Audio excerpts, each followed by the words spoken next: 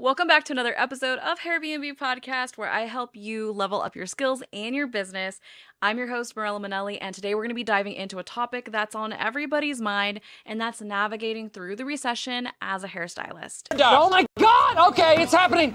Everybody stay calm. What's the procedure, everyone? What's the procedure? Stay calm. Recessions can be a scary time for any industry, but for us in the beauty industry, it can feel particularly daunting. Now, everybody says that the beauty industry is recession proof, but as someone who has lived and worked as a hairstylist through one of the largest economic crashes, and I'm talking the Great Recession of 2008, I saw a completely different story. And I'm gonna be honest, some of you listening to this are not gonna be hairstylists in the next 6 months to a year, and some of you will allow this coming recession to dictate your future career path. If you don't start implementing the things that you should be doing in your business right now, today, you will see a downturn in clients, retention, and sales.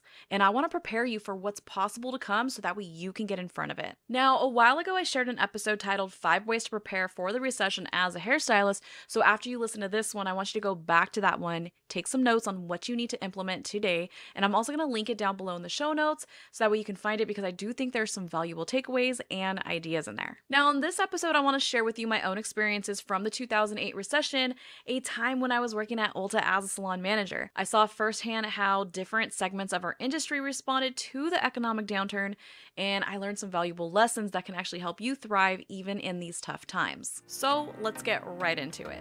Welcome to Airbnb, a podcast about hair, beauty, and business.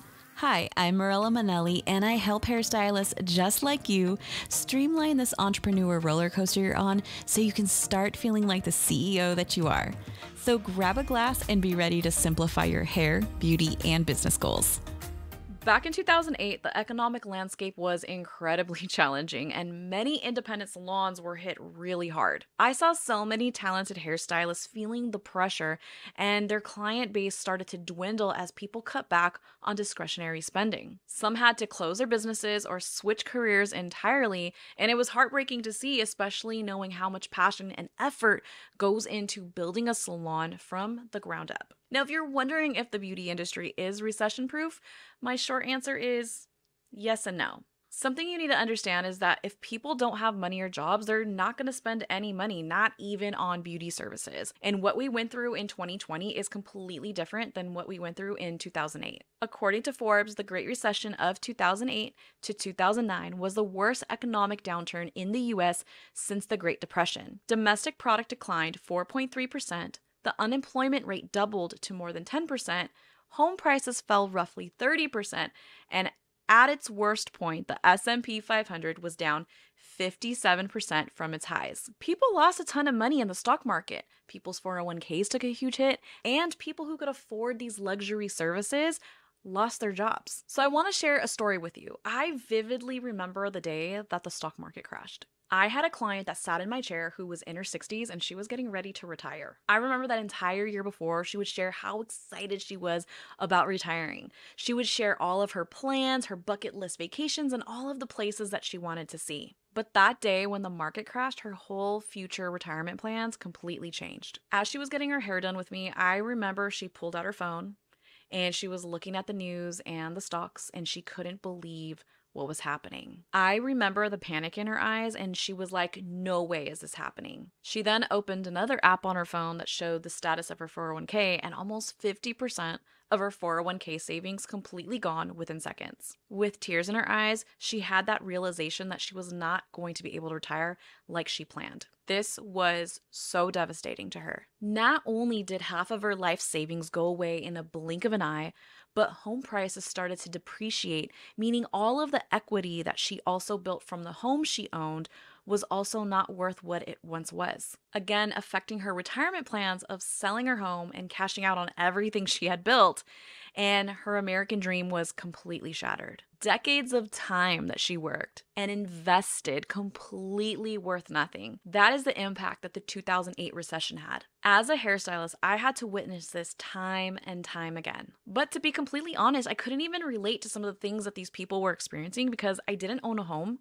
I didn't invest in a 401k, but I was $40,000 in credit card debt. 'Cause I have $30,000 in credit card debt.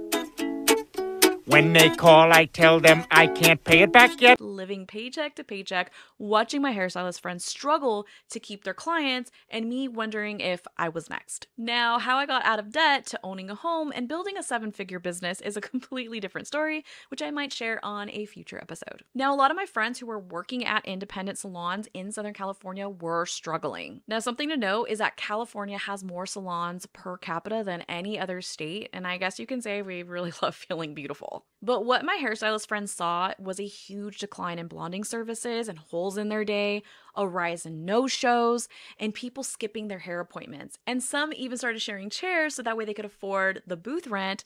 And I even saw booth rent salons offering single-day chair rental just so they can keep the lights on. Shit was tough, and hairstylists didn't even know how to navigate through it. Meanwhile, I was working at Ulta as a salon manager, which is a corporate salon chain, and our story was quite different. Despite the recession, we were kind of thriving. Now, why was that, and what made the difference? So first, let's talk about the benefits of working at a corporate salon chain during tough times and how we hairstylists, independent hairstylists, and independent salon owners can learn from it.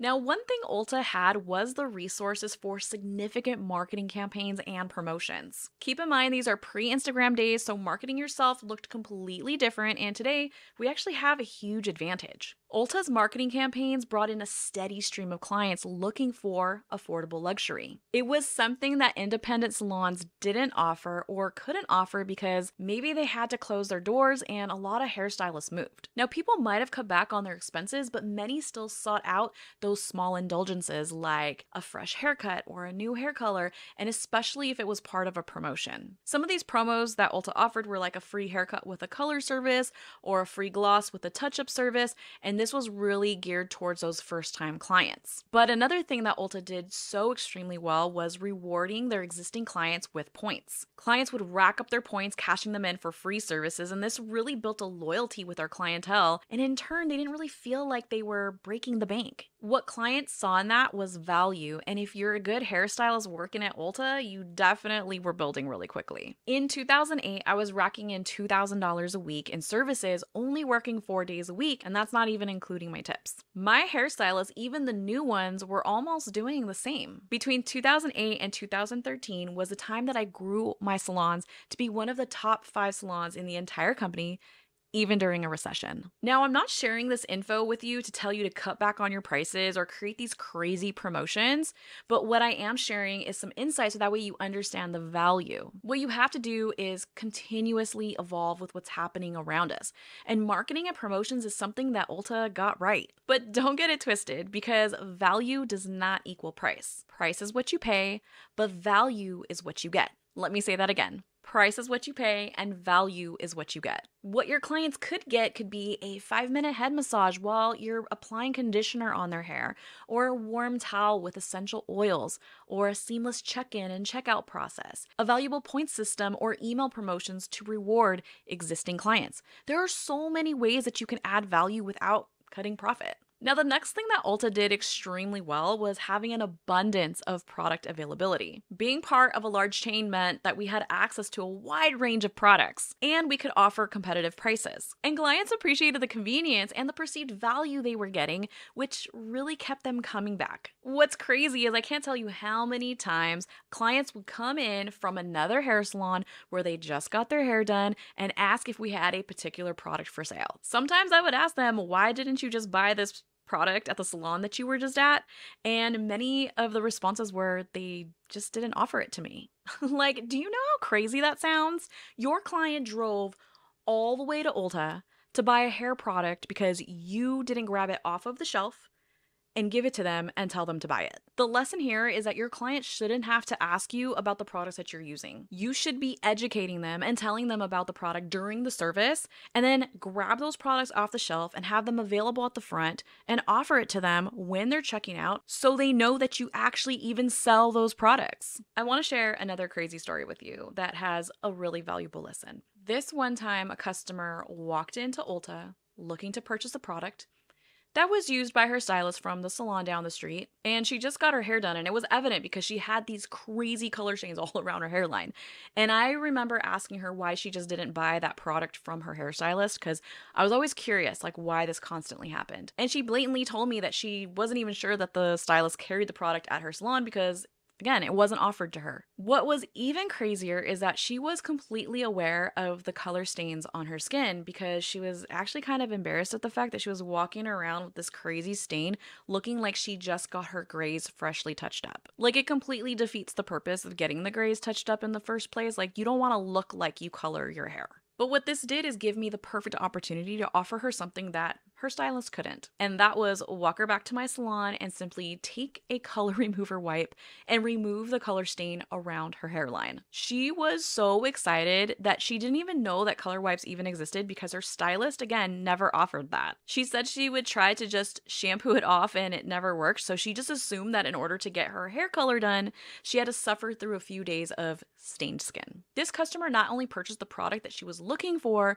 but I offered her something that was so valuable, and that was leaving the salon not looking like she just got her hair color done.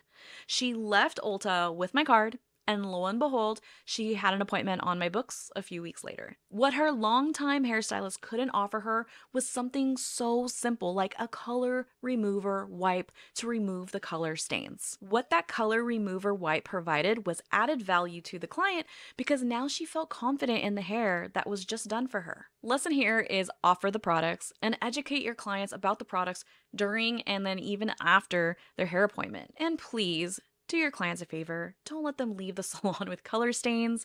Thank you. The last thing that Ulta did extraordinarily right was invest in its employees by providing ongoing training and development opportunities. This not only helped me improve my skills, but it also gave me inspiration and the confidence to offer the best services to my clients. One thing I've learned after taking color or a cutting class, and I have all these brand new ideas, is I'm so excited to come back to the salon and offer these new skills to my clients. And what this does is it makes my clients excited about it too, and they're also excited to kind of change things up a little bit. Because let's be real, clients get bored so easily. And when they get bored and you're doing the same services again and again, they might go somewhere else. This is why it's so important to continuously ask your clients how they're feeling about their hair. What they say is going to guide you on the types of add-on services that you can offer. And the worst thing that they're going to say if you offer these services is no. When times get tough is when you need to start investing in your skills. So take the education. And taking education doesn't mean you need to spend thousands of dollars either. One thing I did early on in my career is I spent every Sunday and Monday taking free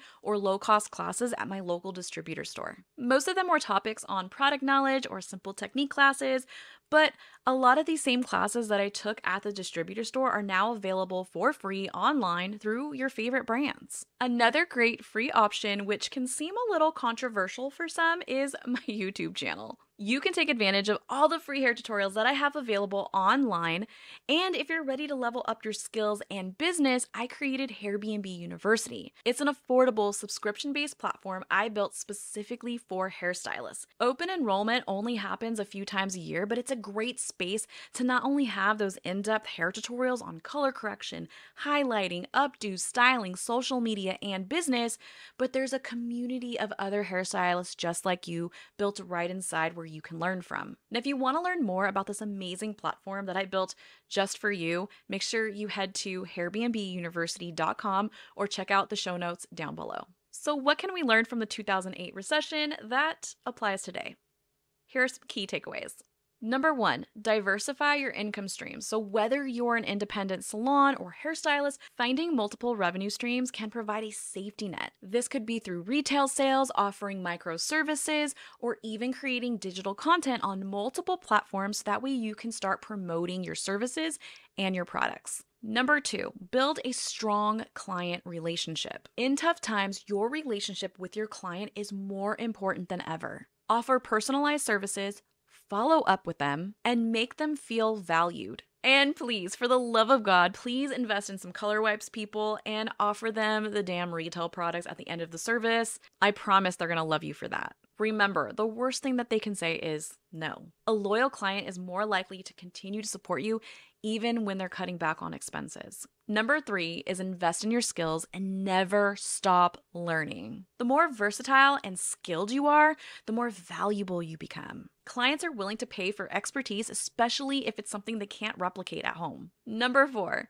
leverage technology, use social media and online booking systems to your advantage. They can help you reach a broader audience and streamline your operations. During the 2008 recession, we didn't have many digital tools at our disposal, but today, these can be a game changer. Number 5, stay positive and adaptable. Attitude is everything, so you need to stay positive and be ready to adapt to the changing circumstances.